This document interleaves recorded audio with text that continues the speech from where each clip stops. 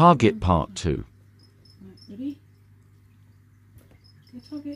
Now that we have built a foundation with the target mark and cue,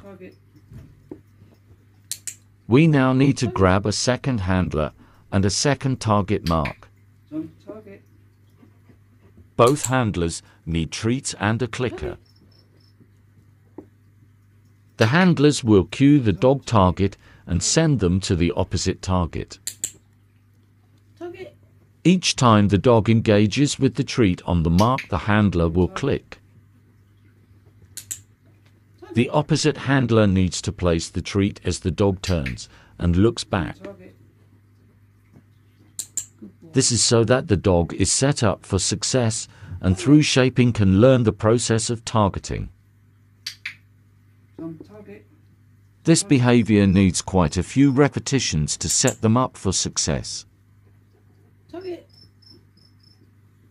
And as you will see, there are several stages to get to the finished behavior. To fully shape the behavior and have success in the end behavior. Target Mark Part 2. Target is a great behavior for canine hoopers for building hoop value, agility for foundations and distance handling, building the dog's confidence in being able to work ahead of the handler independently, and that pesky send away. These steps aid in making the target mark smaller for the send away. Working through shaping to fade the target mark entirely. And the treat in the area we are sending the dog away to, so that they can independently move away and are set up for success without relying on a target mark and a treat at the other end. And complete a finished send away behavior setting both the handler and the dog up for success. Target Mark Part 2. As the dog and handler feel more confident with the behavior, we move on to the next stage. One handler removes their target mat, cues the dog to target, and clicks as they engage with the treat. When the dog turns to come back, show them the treat and click when they engage with the treat. Not using a cue recall, as we don't want to confuse the dog, and this is one chain behavior, not several.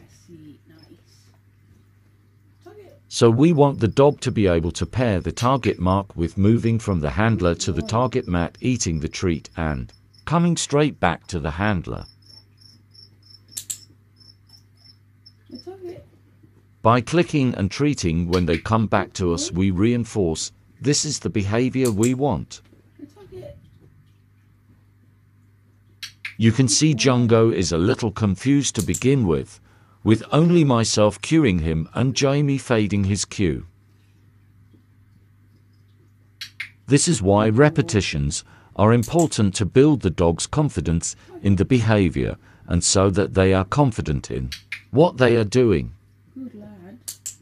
You see how he quickly has a light bulb moment and returns quickly to me and begins to ignore Jamie after a few reps. Target Mark Part 2.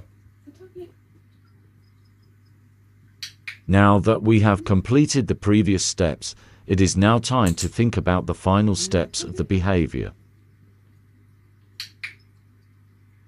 This is a crucial part of the behavior, as we don't want to poison the cue or ruin the dog's confidence and all their hard work.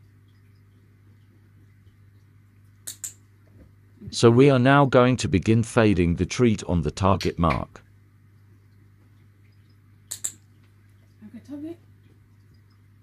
It is completely normal for your dog to become confused or not understand. If your dog becomes confused or doesn't come back to the handler for the treat due to missing the treat on the target mark, you can go back a step.